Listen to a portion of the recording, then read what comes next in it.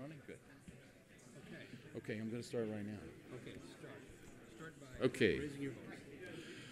Welcome back. 600 seconds. That's 600 you're never going to get back again. But to speed things up further, I'm just going to say that Bob Zubrin is well known to many people. He's the president of the Mars Society and one of the real innovative folks that I've ever known in the entire history of the space program. And he takes a resolute view of everything and very practically so. And today, he's going to talk not so much about spacecraft, but about economics. Thank you. And in the interest of self-interest, I'll begin with a commercial. This is a great conference. The Mars Society is going to have what we hope will be a great conference in Boulder this year, August 15th through 18th. You're all invited to come. And in fact, since there are many people here who've got a lot to say, you're invited to submit an abstract and speak. There's all the information you need at marssociety.org. So I'm going to talk about the economics of interstellar breakout. How do I advance charts here? Okay. How do we get from here to there? And I won't be able to cover all aspects of it, but I'm going to cover a couple of what I consider the critical aspects of making it possible for us to break out to the stars. Okay. Now, if you talk about an interstellar mission, fairly minimal one, actually, and I'm talking about a human interstellar mission. Let's assume that you want to have a ship velocity of 10% the speed of light so you can make it to nearby stars in decades, that is, so that you can have a single generation ship where the children who are going to do the colonization can have direct cultural inheritance from the people who start the mission, and so a sense of the mission can be preserved. And perhaps be able to accommodate 100 people to start a minimal colony. You're talking about a ship mass on the order of 1,000 tons. Okay, so 1,000 tons, 10% the speed of light. Okay, the kinetic energy of the ship is 125 trillion kilowatt hours. Okay, at 10 cents per kilowatt hour, that boils down to 12.5 trillion bucks. Now that's just for the energy at 100% efficiency. Okay, now there's more than energy involved in a mission. There's the ship itself, and there isn't 100% efficiency. So at a minimum, we would think that the actual cost of the mission might be 10 times that. Okay, and that would be optimistic, but we'll take that. That's $125 trillion for the mission. By comparison, the whole U.S. Apollo program in today's money is about $120 billion. So the cost of this mission is 1,000 times as much as Apollo. Okay? 1,000 times as much. Now, so for a society to be able to launch such a mission with a social cost comparable to that Apollo represented for the human race in the 1960s, it would have to have 1,000 times the GNP for it to represent a comparable cost. Now, of course, societies are capable of greater sacrifices than Apollo was for us. World War II was certainly a greater sacrifice for us than Apollo, so forth. But nevertheless, in terms of order of magnitude, that's what you're talking about. And so how do we get to a society with 1,000 times that of 1968, or about 200 times that of today? Is it really possible that we could have a society with that level of economic output? There's various, Malthusian philosophers who say that it's absolutely false. You can't do that. We're going to use up all the resources and so forth. Well, let's take a look at the data from the past to see how reasonable these people are. Okay. Now, this is data that shows that Malthusian theory is completely wrong. Here we have data from the past 500 years. And what you see in the black boxes is GDP per capita. In the blue little diamonds is the world's population. And in the world, population certainly has gone up. But far from going down as population has gone up, human well-being has gone up, and in fact it has gone up at a faster rate than population. That is, not only has product gone up faster than population, product per population has gone up faster than population. We'll come to that in a minute. And so, for instance, to see the absurdity of the Malthusian prediction, let's take a look at one of the most famous ones from 1968. Paul Ehrlich wrote his famous book, The Population Bomb, in which he said, here we are, it's 1968, there's 3.5 billion people in the world, there's going to be 7 billion by the year 2000. There's hungry people in the world today, they'll be starving in the streets by the year 2000 unless we have population control. And forget about India and China, they just got to go down the drain, they're hopeless. They'll be starving in the streets in the United States unless we impose a one-child policy here. Okay. So here, 1968, is the Ehrlich prediction. As population goes up, well-being will go down. Okay? Now, in fact, he was pretty close to being correct about his population projection. Ehrlich was not wrong about his projection of future population. It took till 2010 for us to reach 7 billion until 2000. But all things considered, that's a fairly accurate projection. Okay? But he's completely wrong about what happened to human well-being. Instead of gone down, it's gone up spectacularly. Okay? Now, okay, everyone has the right to be wrong about the future. But Ehrlich was also wrong about the past. Because if his theory, okay, that human well-being was inversely proportional to human numbers was correct, then people should have been much richer in the past than they were. And for instance, Ehrlich was born in 1931, okay? And if his theory was correct, people should have been much, much richer in the 1930s when the population of the world was almost half of what it was in 1968. But instead, of course, they were much poorer. Okay? He would have been around to see the rich world of the 1930s. Okay, but it didn't there. The world was much richer in 1968 than it was in the 1930s. In other words, here's the Ehrlich prediction for the world of the past compared to what the world of the past actually looked like. Okay, and so this is what marks this theory to be completely counterfactual, and its promotion being that of charlatans, because they're not even looking at the available data. They're refusing to look at the available data, including the data they experienced directly. Now, on this chart here, okay, I'm actually graphing GDP per capita against population itself. Okay? So in time is simply marked along the line. And what you can see is that at any point along this line, if anyone had made a Malthusian prediction here in 1968, as Ehrlich did, or in 1950, or in 1900, they would have been equally incorrect. Okay? It goes exactly the opposite way. And in fact, what you have here, okay, here, in 1800, this is when Malthus himself was writing, the world GDP per capita in today's money was $180, and the population was 1 billion. Now it's 7 billion, and it's $9,000. Okay, so the population has gone up by a factor of 7. GDP per capita has gone up by a factor of 50. Okay, which is, it's gone up as population squared. And total product has gone up as population cubed. Okay, so Malthus was spectacularly wrong, and all of the people who have followed him have been equally wrong. Now, okay, so the Malthusian theory is counterfactual, but why is it false? It seems to a naive person on the surface that it should be true. If there's more people, there's less to go around. Why not? Well, okay, for one thing, every mouth comes with a pair of hands. But if that was all there was to it, then it would be a wash. More people, less people, it'd all be the same. But there's more to it than that. Every mouth comes not only with a pair of hands, it comes with a brain. So the more people there are, the more inventors there are, and the faster the rate of technological innovation. Now, furthermore, the more people there are, the greater the division of labor, which makes it easier to produce things. The more people there are, the easier it is to construct infrastructure necessary for the economy to function. And the more people there are, the larger the market. So the easier it is to justify investments to implement new technologies.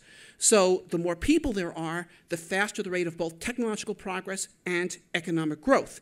Okay, and there's more to this even, which we'll get to shortly. Okay, now if you want to look at the math, okay, Ehrlich and Holdren, his protege, who is currently President Obama's science advisor, are famous for an equation which is I equals PAT. Impact, which is to say badness, whatever that means, is proportional to the product of P, population, A, affluence, and T, technology. So people are bad, affluence is bad, and technology are all bad. Okay, now I have a completely different viewpoint. Okay, well, for what they call affluence, I call living standard, same thing. Okay, that's the gross product divided by the population. Okay, technology is what multiplied by population is the gross product. And if you do a little bit of algebra, you find that affluence equals technology because the amount of product there is per person equals the productivity per person on average, period. Okay, so they are the same. Now, furthermore, okay, if we look at the previous figure, we had technology, that is living standard, growing as population, well, squared, okay, over the whole period. If you look at certain parts of the period, you could get n as to the 1.6 power, or some number in between, depending upon which section of that line you choose. Okay, the rate of growth of population, which I use as P underscore because Microsoft Word doesn't allow you to use P dot, okay. Okay, but, okay, so P underscore, which is P dot. Okay, the rate of growth of population is in proportion to population. And if you put these two equations together and do a little bit of calculus, you find that the rate of growth of technology equals P times T to a certain power. And if n equals 2, that is if technology is growing in proportion to population squared, for example, this simplifies to the rate of growth of technology is proportional to the size of the population times technology itself to the 1/2 power. Okay, if you chose the 1.6 here, this would be to the 0.4 power. So it doesn't really change things that much. Now, this makes sense. The rate of growth of technology is certainly proportional to the population because it's people that create technology. Technology is created by human man-years of effort. But of course, also, some people are better equipped by their circumstances of life, by their education, okay, by their political freedom, which is also part of this large concept of T. That is, T, technology, includes not just scientific knowledge, like it includes not just knowledge of printing presses, but actually having printing presses and having people free to use printing presses, okay? And ditto for railroads and all the other apparatus that one might think of. Okay, the better educated people are, the freer they are, etc., the better each person might be situated to contribute to technological progress. So it's a product of these two. This is mathematically derived, but if you're looking at it on the face of it, it is a very rational formula. Okay, now, the other thing, of course, is technological progress is cumulative. Okay, we live as well as we do today, not only because of all the people that are living today and contributing to the global market and division of labor and making investments and doing all that. We live as well as we do today because of all the people that have lived in the past. I mean, imagine that Malthus had been actually listened to by people in power and they had been effective in imposing his ideas as policy, and there had been only half as many people in the world in the 19th century as there actually were. So you could get rid of either Thomas Edison or Louis Pasteur, take your pick. Okay, either give up electricity or give up the germ theory of disease in modern medicine. Your choice, okay? It's up to you. Now, the other thing you see here, okay, you'll notice I have two different graphs here they have two different scales. This goes from $0 to $400 as GDP per capita. This goes to 9,000. Okay, because on this graph you can hardly see what's going on in earlier epochs. This is person years of inhabitation of the Earth since the year 1 AD. Okay, so because technology is created by human effort, which is measured in man years or person years, if you will. And okay, so what we find is between the year 1 AD and 1500, there's only a very limited increase in well-being per capita on the globe. Then there is an inflection point at 1500s. This is changing. Now we get some pretty determined progress upward to 1800, and then things just absolutely take off. Now what happens in the year 1500? In the 1500, the world is unified by the introduction of the long-distance sailing ship. Prior to 1500, there is no world economy as such. Inventions made in China can take hundreds of years to reach Europe. Okay, inventions made in Europe, like horse-drawn carts, take thousands of years to reach the New World. Okay, but after 1500, with the introduction of the long-distance sailing ship and putting it into effect, it only takes a few years or at most decades for inventions made anywhere to reach everywhere. Okay, so up till 1500, Chinese society is progressing slowly on the invention of pretty much of inventions made in China, and European society is progressing largely on inventions made in Europe. If they get Chinese inventions, they're coming hundreds of years late. Okay, you know, Arabic numerals take 1,200 years to go from India to Europe, for example, and so forth. But now it's instantaneous. So now progress is much better. And of course, if there's a fallback in any one locality, it's quickly replaced because the knowledge can come back from somewhere else. And then, of course, in 1800 and in the years afterwards, we enter the world of steamships, railroads, telegraphs, and so forth, and knowledge can be transmitted around the world in days, goods can be transmitted around the world in months, and then finally in the 20th century we have radio and the internet and all of that. Okay, so there you have it. In short, okay, now there's another aspect of this, which is energy. Now this is going to bother some people, but it has to be said. Because what I've graphed here is human well-being against global carbon use. Okay? And it's pretty clear. Okay? Carbon use has gone up. Well-being has gone up. Okay? And if you say you can stop this show, okay, and we're going to go back here to 1990 levels without a negative impact on human well-being, then you are in denial. Okay? Okay. Now, well, what about global warming? Maybe there's global warming. I'm not a meteorologist. But let me tell you this, okay? I was born in 1952, and my memories go back to about here. I can remember Sputnik, beep, beep, okay? And in the lifetime of my memory, okay, and I'm not that old, okay, the world has gone from $2,200 GNP average, okay, to 9,000. When I was a little kid, my parents were telling me to eat my food because children were hungry in Europe. Okay. All right. Now, so we've gone up a factor of 4 since then. Has this been accomplished at the cost of a climatic catastrophe? Well, there are many people here can remember what the climate was like in the 1950s. Maybe some of you can't. And for those of you who weren't around then, let me tell you what the weather was like when I was a boy. When I was a boy, the weather was about the same as it is now.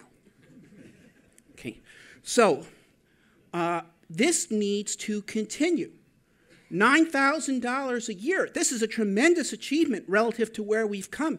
I mean, this is the world over here of Victor Hugo, and Charles Dickens, where people are starving to death in the streets of London and Paris, the world's leading countries at the time. And now we've gone up from that. But still, $9,000 a year, that's $4.50 an hour wage. That's pretty low, and half the world's below average. We need to continue this. for another 100 years. We take this up another factor of 10. We went from $900 a year in 1910 to $9,000 now. Go to 2110, get to $90,000 a year. Okay, now you're talking. We need to do that. But it's going to go along with increased energy use and increased population, okay, to accomplish this. You need more people to accomplish progress, and you need more energy use. Now, how much more? Well, if we want to get to a GDP of 200 times today, and if GDP per capita goes up as population squared, so GDP goes up as population cubed, then we have to take the population up by a factor of the cube root of 200, which is like 6. Okay? So what we're talking about in 200 years is a human population of order of 40 billion people. Now, if they were all on the Earth, and you scattered them equally on the Earth, that would give you a population density equal to that in England today. And by England, I mean England, not the United Kingdom. I mean the actual part of it that's called England, which is the higher standard of living part of it, and is generally considered a very pleasant country to live in. Now, of course, if we're talking 200 years from now, they don't all have to be on the Earth. We've got lots of space in space. Okay, that's one thing, that a resource that space is very rich in is space. Okay, but what about energy? Well, if we're talking about growing the economy at this sort of rate, here is the kind of power use that we're talking about. So here in the present, we got like 15 or maybe 18 terawatts today. Okay, and then it's going to go up as humanity progresses. Okay, this is a very good thing. Okay, this means that the sons and daughters of Chinese peasants are going to college and not only graduating so they can buy cars, but becoming scientists and engineers so they can contribute their intellect and talent to the general progress of mankind. But this is the requirements that we're talking about. We're talking about over the next 200 years increasing the energy use by 2 orders of magnitude, an order of magnitude per century, roughly. Okay. Now, do the resources exist to do that? Okay, and just to point out, what we're talking here in 2100 is having used 7,000 terawatt years of energy compared to today, taking into account this exponential growth, and 96,000 a century later. 7,000, 96,000. All right. Well, if we talk about known terrestrial fossil fuels, and this is, by the way, is not all the fossil fuels, and even estimated unknown terrestrial fossil fuels. Well, there are 7,000 terawatt years in estimated unknown terrestrial fossil fuels. There could be more methane hydrates and stuff. But there's enough fossil fuels currently estimated to get us a century with that kind of exponential growth. Not at current rates, but with exponential growth. Well, what's next? Well, there's nuclear fission. Okay, nuclear fission with uranium without reprocessing is only comparable to currently known fossil fuels, but with reprocessing, it's much more. And if we bring in thorium, then it's considerably more. So now this is already enough energy to cover you for 2 centuries and more. Now, thorium fuel is not a futuristic thing. We have a reactor at Shippingport in Pennsylvania that's running on thorium right now. So there are a lot of people going around with books about thorium right now as the revolutionary new fuel, and it does represent an important resource, but we're not talking about a technology that is even beyond our present capability. Okay, now, and then, of course, there's fusion. Now, the most preferred form of fusion is using deuterium with helium-3. Now, deuterium is widely available in the ocean. There's unlimited quantities of it, essentially. Helium-3 is not available on Earth at all. There's some on the moon, and if matched with deuterium, it would give you 10,000 terawatt years of energy. But there's much more in the outer planets. Jupiter's got the most, but there's plenty in the 3 other outer planets. Okay, enough for just thousands. I mean, in other words, you're talking about, remember, we're at 100,000 or 96,000 to get us 2 centuries. Okay, here we're talking about thousands or tens of thousands of times that available in these planets. So it's a big resource. Now, if you were to envision a craft, which I called a NIFT, a nuclear indigenous fueled thermal rocket, and this could be a nuclear fission thermal rocket like the NERVA, or it could be a fusion thermal rocket using fusion energy to simply heat hydrogen that would be drawn from the atmosphere of these planets. These planets all have predominantly hydrogen atmospheres. Okay, and you were to make a rocket with them and attempt to achieve orbit, okay, and taking advantage of the rotation of the planet and all that, what you find is the mass ratio of the rocket to achieve orbit on Jupiter would have to be 24, which is impractical. Okay, but on Saturn or these others, it's like 4, which is entirely practical. And so it's possible to build single-stage to orbit vehicles that use nuclear thermal propulsion that could leap out of the atmosphere of Saturn, Uranus, and Neptune and reach orbit, and thus acquire helium-3 in the atmospheres of these planets. They'd be able to cruise and fly in the atmosphere of these planets just using thermal rockets to heat the atmosphere as a jet and fly around and collect helium-3 through some separation process and then take off and fly to orbit where they could be met by other craft which could ship the helium-3 to wherever it needs to go. So, so I think that this is what's going to make the outer solar system the Persian Gulf of the solar system for humanity 100 years hence. Now, where am I going? Excuse me. All right. Now, deuterium helium-3 of any substance known in nature has the highest energy per unit mass.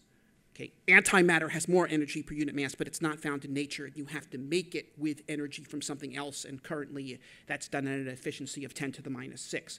But if you have a deuterium helium-3 fusion, you can make a rocket out of that.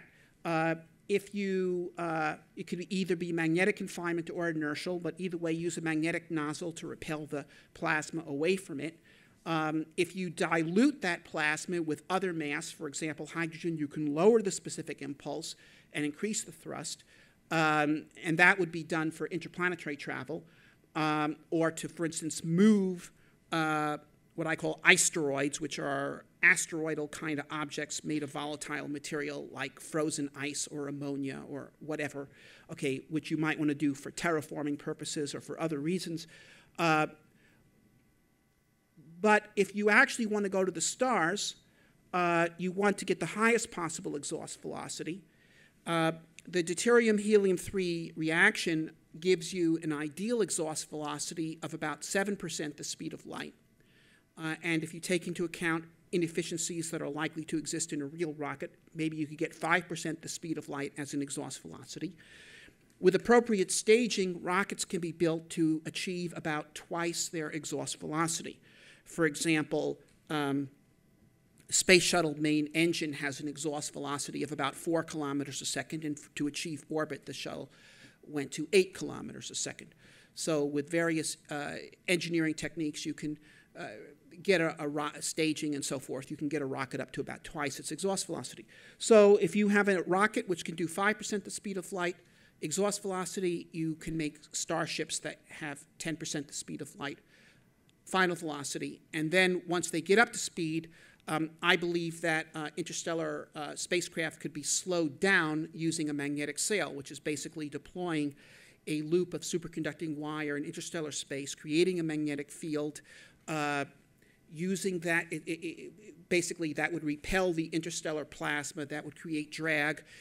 Interstellar gas would be ionized and turned into plasma and repelled. It's just like the solar wind hitting the Earth's magnetosphere, and it goes around it. Many of you have seen diagrams of that kind of thing. Okay, well, that actually creates drag against the Earth. Fortunately, not that much, so we're not falling into the sun at the moment. But it could be used to slow down an interstellar spacecraft. down to velocities of, you might call interplanetary class velocities, at which point more conventional propulsion systems could be used to maneuver to the planet of interest. So, and I might comment on this. Fusion is a promising energy source for Earth. The program was going fairly well until the 1980s when it was internationalized.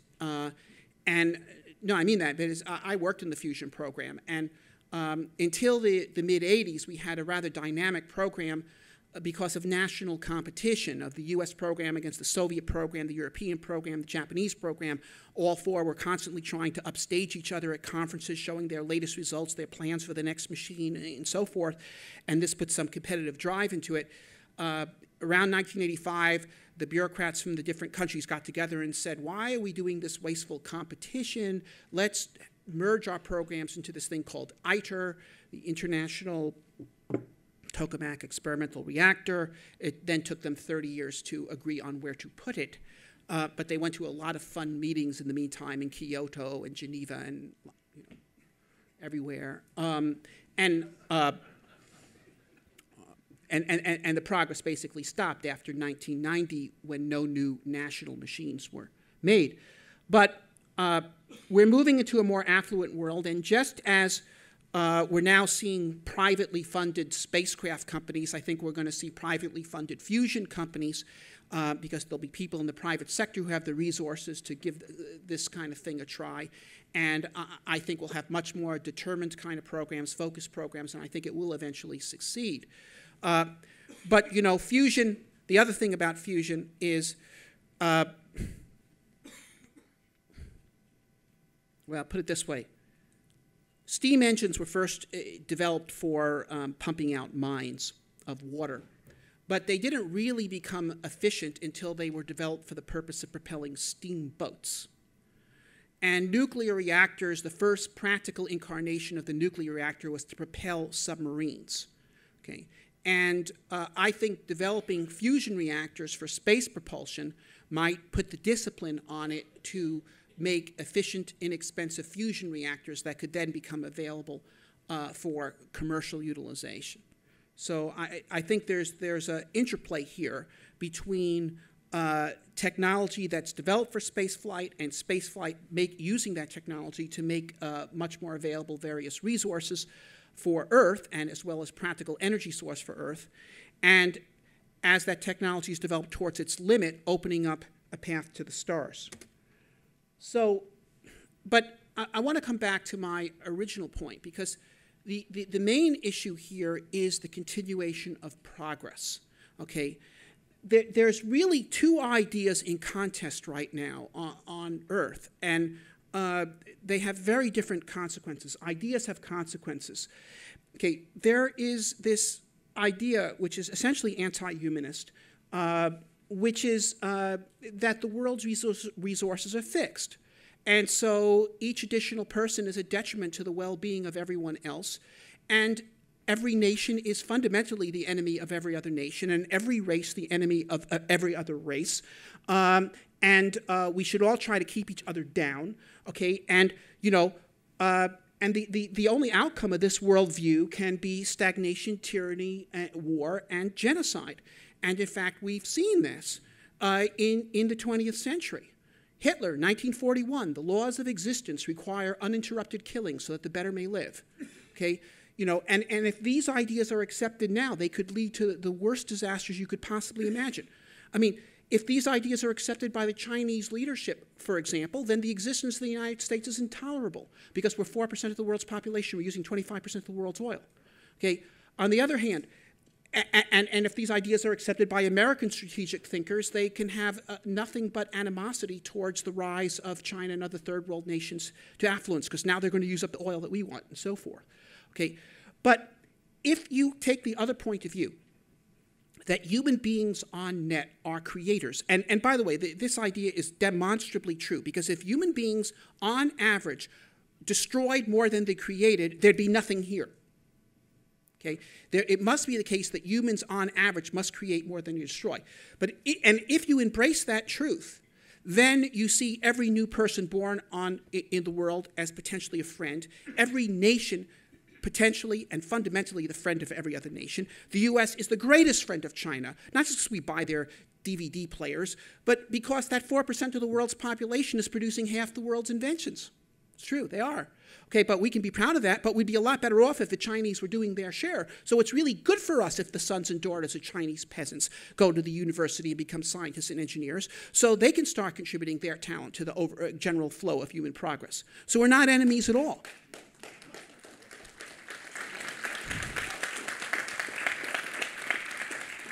Okay? Because the real resource is human creativity. Okay? That's the real resources. So the only thing sustainable is progress. If you try to enforce stasis on society and limit us to one particular technology or form of resources, yeah, then that one will run out. It is the capacity to create that creates resources. I mean, look at our own society today. Okay, I live in the West, in Colorado, and there are some antique stores there. And if you go into a real Old West antique store, what you will find, everything there is made of either glass, wood, carbon steel, leather, natural fabrics, maybe a little bit of brass. Okay? You go into Target, what do you find? Well, you find those materials, but you'll also find stainless steel, aluminum. No pioneer of the Old West ever saw a piece of aluminum in their life, okay, despite the fact that aluminum is the second most common element in the Earth's crust. Okay, it was unknown to science till about 1810 and unknown to people at large till the 20th century. Okay, we got aluminum, we got plastic, we got synthetic fibers, we got fiberglass, okay, we use gasoline, and we get power in part from uranium, and we use devices that make use of silicon, okay? And in this, I've got more books in the Kindle app on this thing right now than they ever had in the University of Colorado library until the 20th century, okay? Not to mention access to the internet and millions of more books. And so forth. In other words, we've created the very substance, the materials of our civilization. Most of them were unknown 150 years ago, okay, literally. And so we create resources, and we have to maintain faith in the human capacity for creativity and invention, okay? And that is the definition between believing that we're living at the end of history or the beginning of history. Because I think that's where we are. I think we are at the beginning of history today. Okay, this is the time that will be remembered because this is when humanity first set sail of other worlds. I think humanity has an enormous history in front of us. We have 5,000 years of written history right now. Where are we going to be 5,000 years from now? 5,000 years from now, we're going to be all over the galaxy. Okay, all over the galaxy. This is the beginning of history. So we can make it to the stars, provided we remain free. Thank you.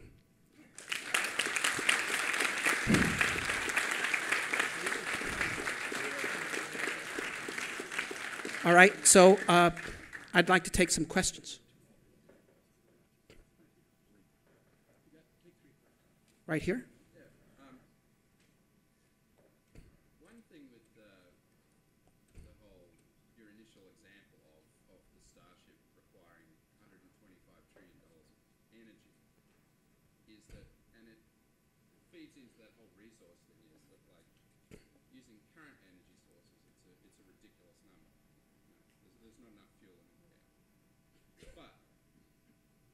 Sources, like, for example, fusion energy sources, the deuterium in the oceans, like, currently deuterium costs $3,500 a kilogram.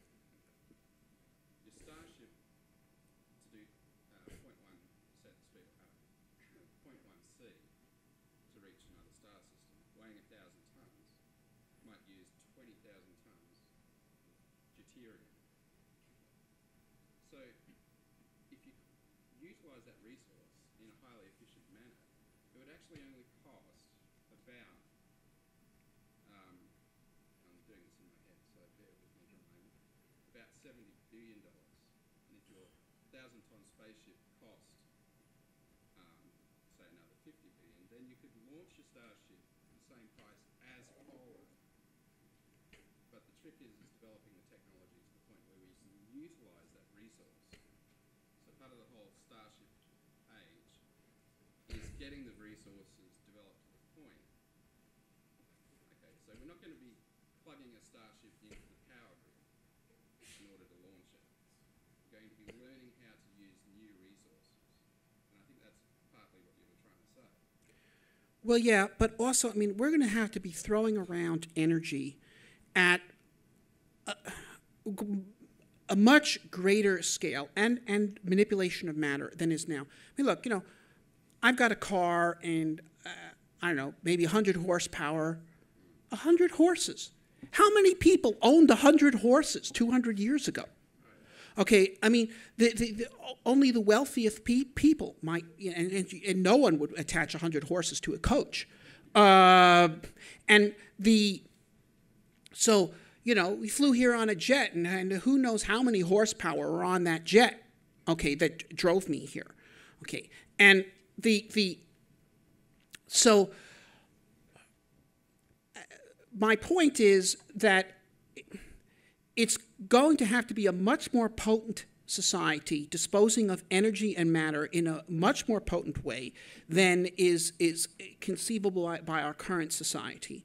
And because if you did have that kind of energy and you had a poor society, you would use it for terrestrial uses. You would not use it to launch interstellar missions. The numbers that I'm using are obviously rough because even as I said, Apollo itself was hardly the maximum effort that the U.S. of 1968 could have devoted to a project. We devoted a lot more to World War II. But still, it gives you some sense of what this means. And, to me, the primary precondition of interstellar civilization is a larger, freer, much more affluent, and much more potent civilization than the one we presently have. But I think if we look at where we've been, and if we continue doing that for another 100, or perhaps if we do it for another 150 years, we will hit Freeman Dyson's deadline on the nose. Okay, that's pretty much an on-the-nose prediction based on the energy requirements and the rate of human progress over since the Industrial Revolution. David.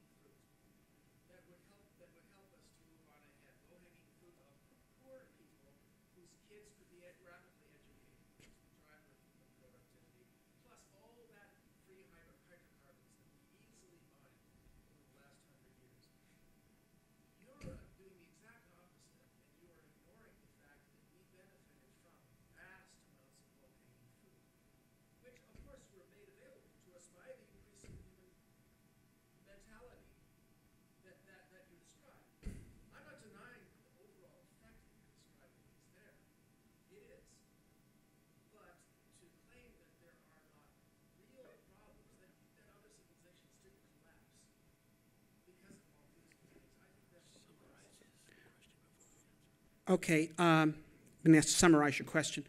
There were two parts, one that dealt with the utility of solar energy instead of just fusion, and the other was a more complex point that, I don't know how to put it, that somehow I am caricaturing the zero growth advocates.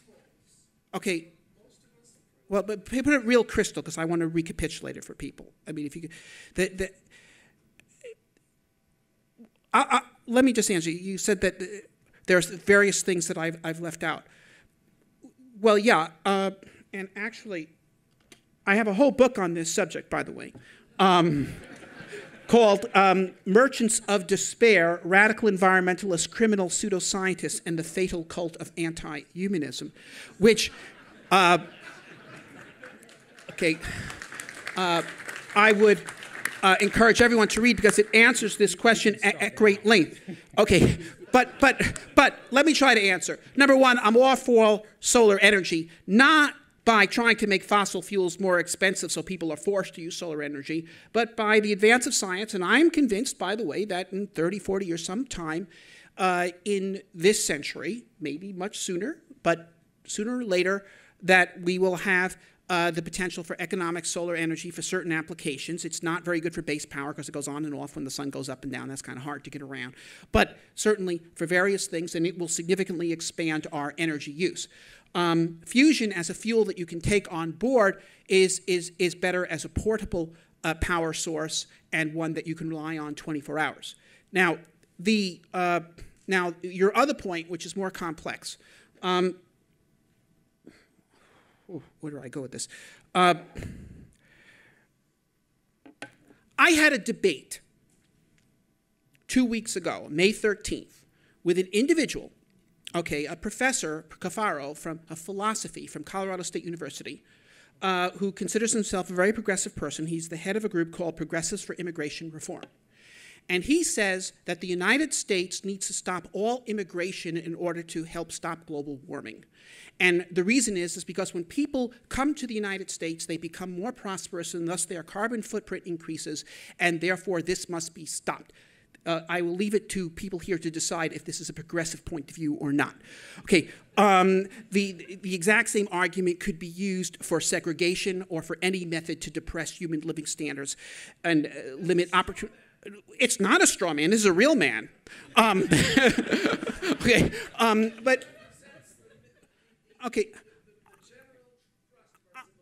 What I'm saying is this. Okay. All right. Yeah, this isn't a debate, but I'll just state my position. Okay, because as I say, it's stated at much greater length in this book, which everyone can get on Amazon.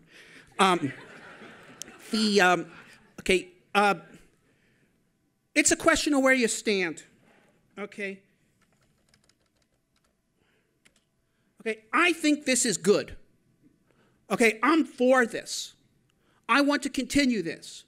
Okay, there may be effects on the climate that this has caused. Okay, the people debate the data, but maybe the ones who say that it has caused a degree of warming are correct. I think that in view of all the good that this has caused, it should be continued. Okay, that's what I say. Now, there are people who take a different point of view, but so long as the standard of living of the world is $9,000 a year, who here makes less than $9,000 a year or would like to?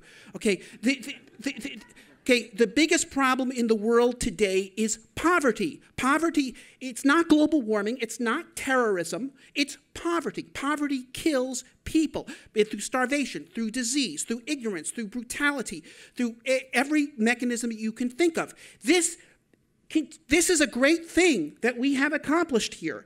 Okay, I say this show must go on. And for some people, they say, well, no, I'm satisfied with how things are.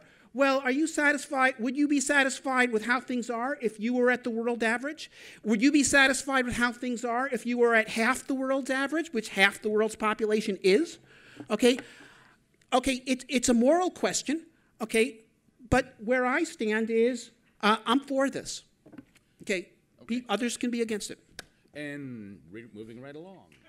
Thanks, Bob. It's a great job. Thanks a lot.